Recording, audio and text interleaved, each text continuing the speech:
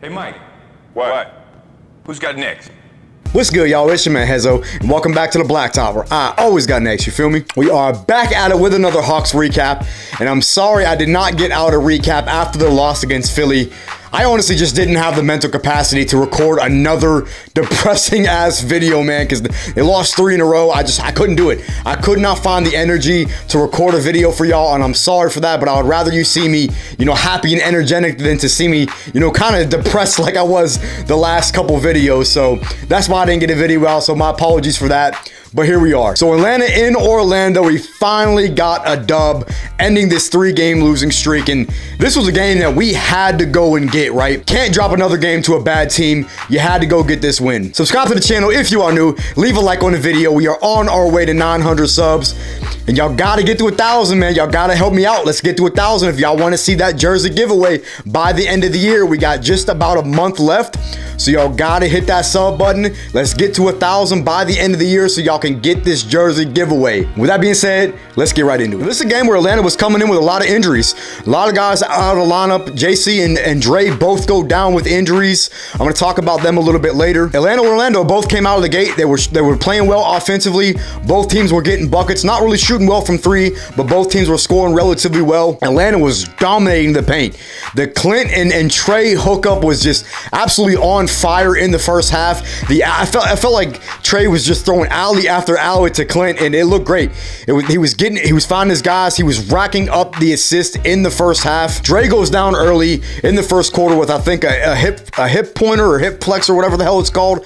I think it was the same thing that was kind of bothering him coming into the game. He was listed as questionable, but obviously got the start. He goes out early. I think he had like 1 basket. Goes out early. Hopefully he can return on Friday, but I mean, I don't want to see him force a return. I just hope this is not a nagging injury throughout the season. I don't think it will be, because he was able to play tonight. He took that hard hit from Paolo in the first quarter, which should have been a charge, but it wasn't. I couldn't believe that wasn't called, because, I mean, Paolo really ran right through his chest, and there was no call, which I really couldn't believe, but he leaves the game. Very tough to see. Second quarter, the offense started settling a little bit more, turning the ball over. Dejounte has been kind of careless with the ball these last few games, and it's kind of getting frustrating at this point. He had a solid game overall tonight, but he had a few careless turnovers when he's just over dribbling and just either losing the ball or it's getting poked by the defender.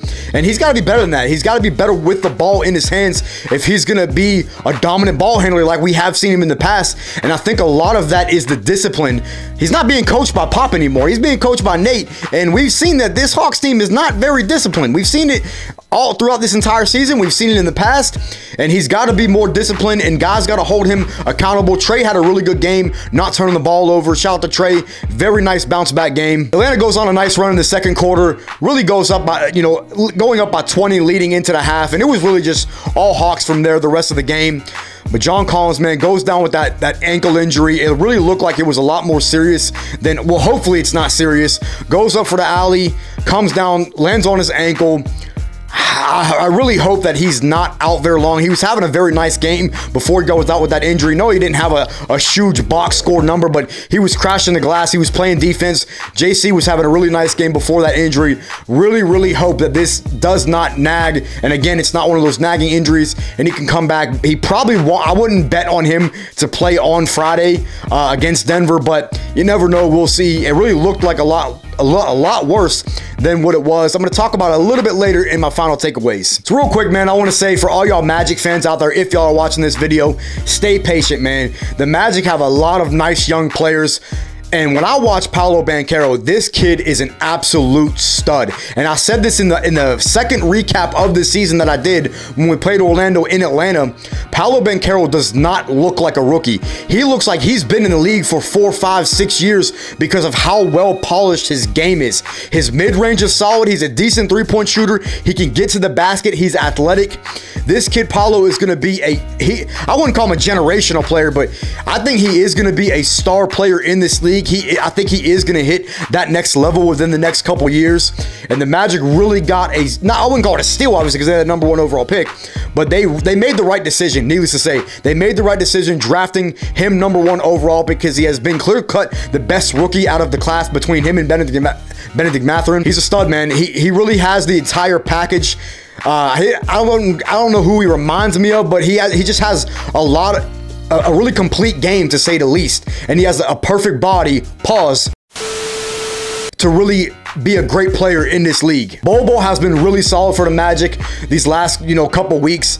He's looking like a most improved player candidate. He was pretty quiet tonight. He had a couple nice plays, but he was pretty quiet tonight. But he's been averaging like over 18 a game over the last like 5 or 6 games, and he's been incredible all season long since he's now gotten minutes and gotten into the rotation. And shout out to Bobo, man. I've always liked this kid. I've always thought that he had potential and talent. He just really needed the right opportunity.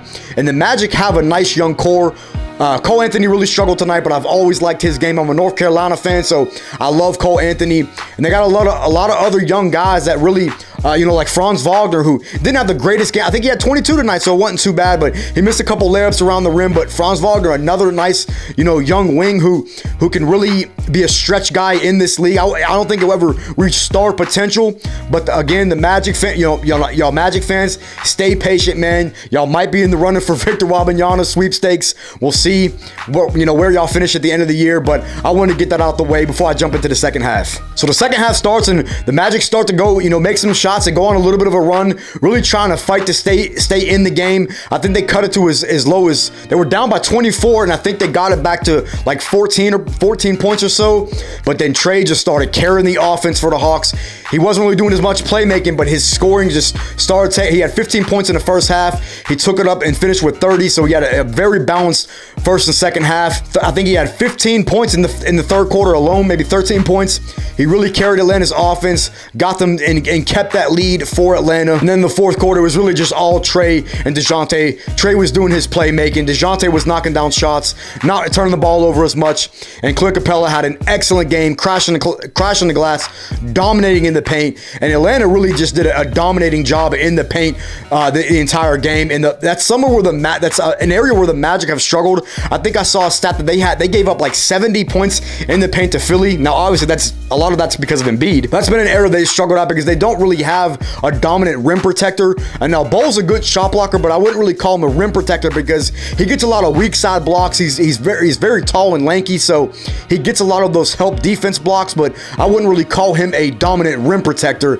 And that's one thing that the Magic do really need, is a solidified center, because they have some nice young pieces, a nice young point guard, a nice young four. Obviously, I talked about Paolo.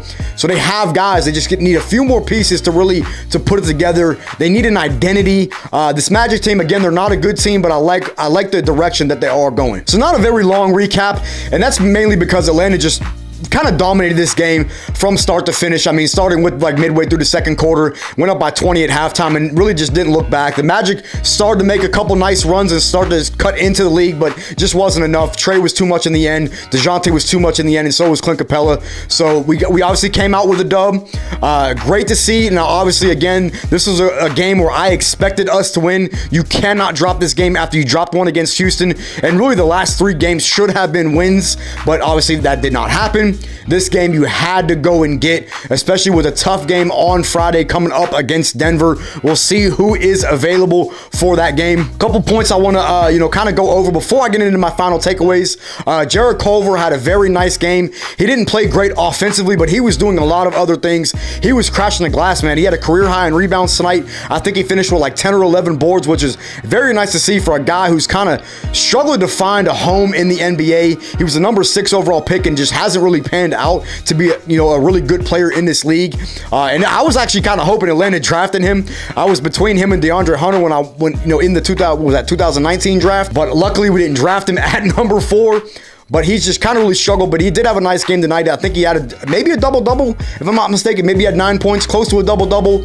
But shout out to Jarrett Culver. Big minutes for him tonight. Really stepped up on the defensive end and on the, crashing the glass as well. AJ Griffin had a nice bounce-back game. He was knocking down threes, knocking down shots. He was getting to the rim. I liked the game that AJ Griffin had off the bench tonight. It wasn't huge. It wasn't eye-popping, but he did just enough to lift the Hawks bench in a desperate, a very, very thin Hawks bench tonight, because like I said, we were missing a lot of guys. JC and Dre both went out with injuries, missing 2 starters, plus the guys that were already out of the lineup.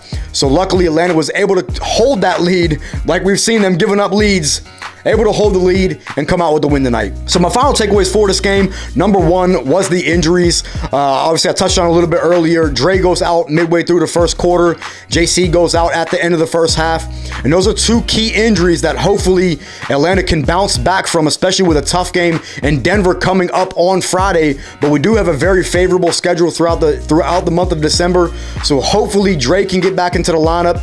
Hopefully JC can get back into the lineup, but those ankle injuries, the way he came down, it did not look good.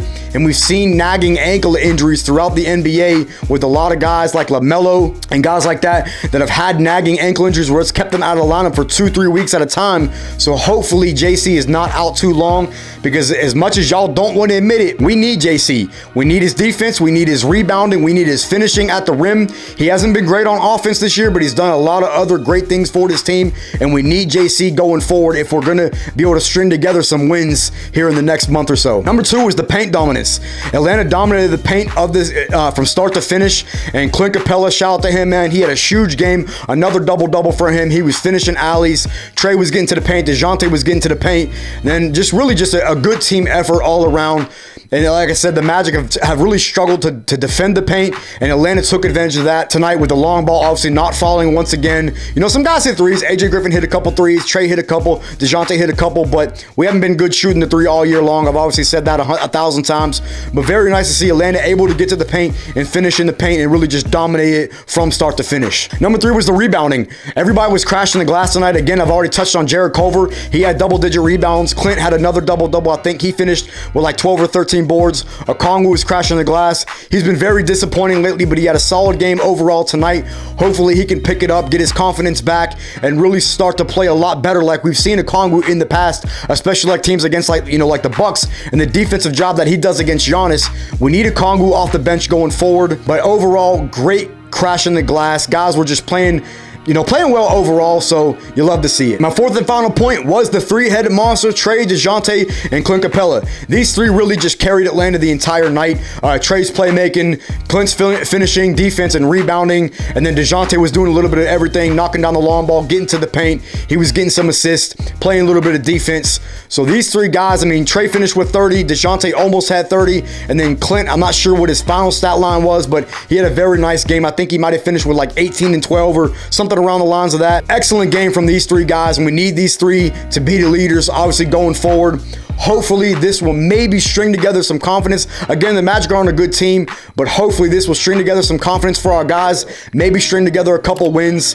Again, we got a very tough game against Denver on Friday. It is at home, so that'll help out a lot, but Joker is a different beast, man. Clint's gonna have his hands full, but he's not a player that Embiid is, so he's not gonna, dominate on the offensive end like Embiid does, but Joker does a lot of other things that Embiid doesn't, like his playmaking. So very tough game coming up for us on Friday, and then again, we have a relatively favorable schedule throughout the month of December. Leave your thoughts down in the comments. Let me know what y'all thought about this game overall. Let me know what you think about our upcoming schedule, the game against Denver, all that good stuff, as I always say. Magic fans, I would like to hear from y'all. What do y'all think about y'all's future, y'all's young core, all that stuff? I do try and talk about every team. When I do the recaps, I do try and talk about both teams and give a little bit of praise to, the other team as well, because I love my Hawks, and I'm obviously die-hard Hawks fan, but I'm a basketball fan in general. I'm gonna try and get a couple more videos out catered to other teams as well, so y'all be on the lookout for those. Leave a like on the video, and I will catch y'all next episode.